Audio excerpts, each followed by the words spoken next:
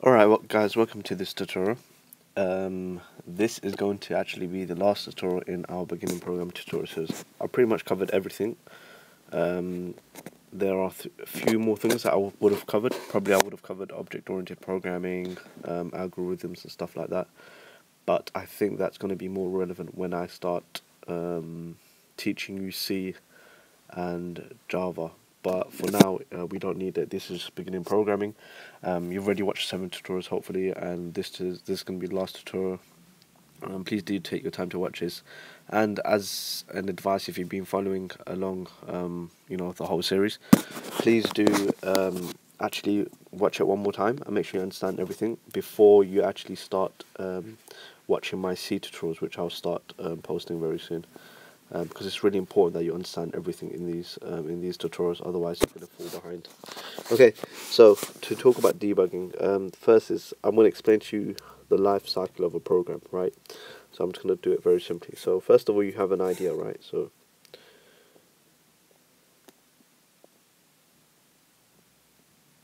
you have an idea for a program, right? So you're like, okay, I want to make this program. Then what do? You do a bit of research, might even design. If you're an experienced programmer, you design. Once you've done that, so you research about how you're going to make that program, and then you start doing design work. Then you actually write the code. Once you write the code, you compile the code. So the compile, what it does, it takes your code and it turns it into machine code, because obviously the computer needs to understand what you've written, and computers only understand zeros and ones, right? And that's essentially machine code. So what this compiler does in between, takes this code here and then turns it into machine code so that the computer can understand, right? The computer can understand. Once you've done that, you can run the program. You run the program and the program runs on your computer. This is my program. Yep. Okay, so there's a few steps there. So first of all, you have an idea about a program you want to make. You research and design about the research. You do some design work. You write the program. You write the code for the program. You compile it so that it runs on the computer. Now, debugging is essentially a bug in your program. Is essentially a problem in your program.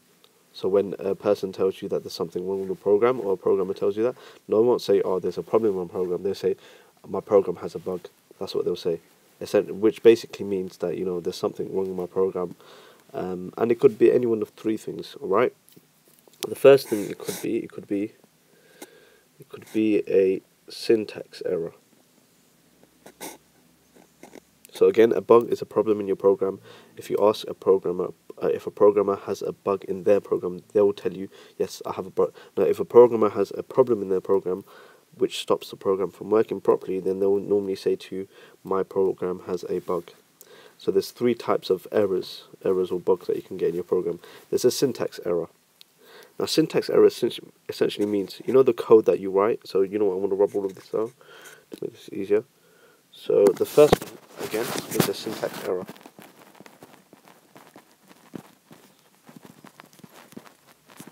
And a syntax error essentially means, the code that you write for your program. Somewhere in there, one line of your code, it's wrong. It's, it's not in accordance with the language you're writing. So, as an example, if you have Java, and Java says, "Oh, for you to print out a new line, you have to write system.out.println," and then you write what you want to print out in between the braces with ended the semicolon, and then what you decide to do is you've done this by mistake. You, instead of writing system, you write sit. You never wrote the Y and the S. You wrote situm instead, or something. That just because it's a syntax error. You just made a little error. You didn't notice it, and you just wrote system.out.println. Now, what that is, that's a syntax error. Java's compiler is going to recognize that and say, "Okay, no, we can't compile that because that's not a valid command. System is not valid." And then what you have to do is you have to look at it and say, okay, now I forgot the Y and the S. You put the Y and the S and it becomes system.out, and then your program will compile. But that's what a syntax error is. When there's a problem with the syntax is basically your code. When there's a problem with your code in the program, if you've written something incorrectly, maybe if you've misspelled a word, or you've misspelled some characters, or you haven't followed, or you haven't, you've missed out some word characters or some other syntax that you need to compile your program. So that's what a syntax error is. So that's one type of bug you can get in your program. These are the ones that are really nice. When you get a syntax error, you're like, yes, it's very easy to debug, because most often, when you code, you have, I'm pretty sure I've explained this in the past, you have an IDE. An IDE is basically an integrated development environment. So what you can do, you can write your code, and you can also run your code at the same time. That's a little play button. So once you click the play button, you can run your code as well. And what these IDEs are really good at doing is they're really good at finding bugs in your program. So if you write a syntax error, say for example you wrote there was a syntax error right here in your program in this line, yeah. What IDEs often do is they say, okay, there's a problem with your code in line 1, something like that, and then you can actually go to that line and you'll be able to spot that syntax error straight away. And that's why syntax errors are really nice to. They're really easy to debug, because on top of the fact that they're very simple errors, the IDE makes it even easier for you by pointing out, in which line did that error occur. So that they're really, really easy to debug. And if you want errors, these are the ones that you want. If you're gonna have errors, these are the ones you want. Okay, so the second type is runtime. Okay, these are alright. They're alright, but essentially, in your program, the syntax is fine, right? So the syntax is fine in your program, and when you run your program, your program runs fine. But what happens? The error doesn't occur here. With a syntax error, your error is here. Your error doesn't occur here with your syntax error. Your error occurs when you run the program. So that's why it's called runtime. It's during the runtime. Okay. During the runtime of a program, when your program is running, when something happens here, that's when that's when your program crashes or an error occurs. And this can occur if, for example, say my program asks the user to enter a value between, I don't know, you've entered their age or something like that. Yeah. And obviously you can't have a negative age or something. If you program it such that in here you can't have a negative age, and then your user types in a negative age like -10, what will happen? The program will crash. The program is going to crash. The only way you can come around this is in your program you write some extra code to say, okay, in the case that the user enters -10 or any negative number, I'm going to do this. But if you don't write that piece of code there, and you just rely on the user, you just rely on the user to enter something, not to enter a minus number, most often a error will occur. And this is just one example. You have many other examples by which runtime errors can occur. Again, these are fairly trivial. They're simple to debug. Eventually you find out where it is. But they're not really difficult. They can be annoying at times, but in general they're alright. You can easily find out where the runtime is. As an example, like imagine your program runs, and something pops up. There's a pop-up that says, okay, enter your age. You type in -10, you click OK, and then the program crashes. Okay, it's something that happened when I clicked that OK button and when I entered -10. It's something to do with that. So already you've narrowed down the problem, and sort of where the problem is. So again, they're really trivial and they're really easy to debug. So they're actually alright. So those are runtime errors. The hardest type of error to debug, from experience, and most programs will tell you, is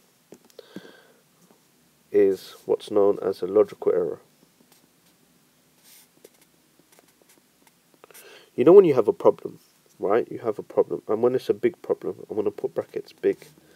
The best way you solve a problem is to break down the problem into smaller steps. So you break down it into like step 1, step 2, step 3. So you keep breaking them down to smaller steps. And that way, once you solve these individual steps, you will eventually solve the whole problem, right? Now what happens, to solve these steps, you have to think of a logical way of doing so. A problem, you have to think of, that's why you think of problems logically. because that way you can solve each one of these steps one by one, and you know that, you know, if you've solved each step correctly, then you've essentially solved the whole problem. But what can happen is sometimes in one of these steps you can make an error. So when you're writing your code, you have the code for step 1, code for step 2, code for step 3, code for step 4. And if you imagine you have a lot of code, a lot of lines of code, and you know you're solving your problem, and then you don't notice it, but you can sometimes make a logical error. You can sometimes, like, you're supposed to do something or more than 10 times, but you ended up doing it only 10 or something like that. But you don't notice it. It's a logical error. These are very difficult to debug because these really require you to step through your code. This is where debugging really, this is the heart of debugging, is when you have an IDE.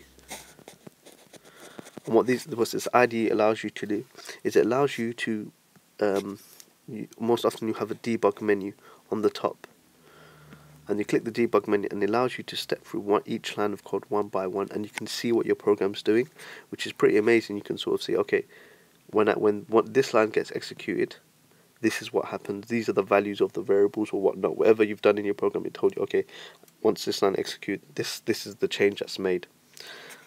And you can do that one by one, and then eventually, you know, as you're stepping through your program, stepping is the key word here, as you're stepping through the program, eventually you notice a line with, you notice a result that comes from one of these lines, and you sort of say, okay, that's wrong, it shouldn't be doing that. Then you've narrowed down the problem. But logical errors are very difficult because, you know, sometimes when you have a lot of code and you have to look through it, you have to basically identify an error you made, a logical error you made, and that can be difficult at times. Sometimes you won't be able to tell. Sometimes you won't be able to find it. It might take a long time, and from experience, it does take a long time. Sometimes, you know, you do make logical errors, and you sort of say, "Oh, it's the program's fault. It's not my fault." But essentially, it's down to your own logic, and it's essentially your fault. But it's all right. I mean, it happens. It happens, and you do learn from it, and it's good that it happens because you become a better programmer. The more mistakes you make, the better your program you are. But these are the hardest type of errors, logical errors, and most often people debug their programs. You know, the IDE, they have facilities to allow you to step through your program to actually see what each line of code is doing as it's being run, and that's really key in being able to identify the logical error that you made.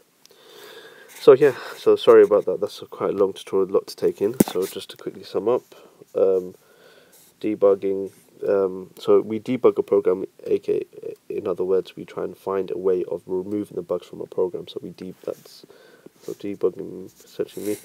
Alright, so we have a syntax error, a runtime error, and then we have a logical error. These are all the type of errors you have in your program. These are the most difficult. This is not so difficult, and this is pretty easy. So it goes, you know. So yeah, alright, so my C program tutorials will be coming soon. Please do visit the website. It's pcb0x.net. Okay, on there you'll find a lot of posts, you'll find relevant information, news, which is really important. And yeah, the C program tutorials will come soon. Please do watch through the series if you haven't understood everything. And yeah, look forward to seeing you soon. Thanks again. Bye.